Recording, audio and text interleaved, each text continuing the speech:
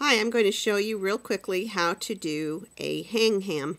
All you do is you take that loop that is right underneath your last cast on loop and place it over your peg, and then bring up that bottom loop and over.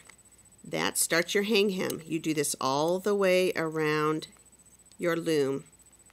It's the loop that's right below your last cast on for your icing, and this one's giving me trouble.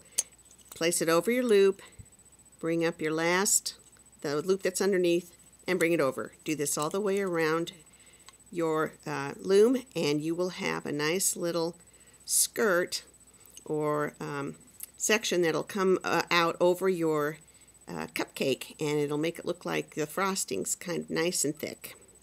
Okay, thanks for watching.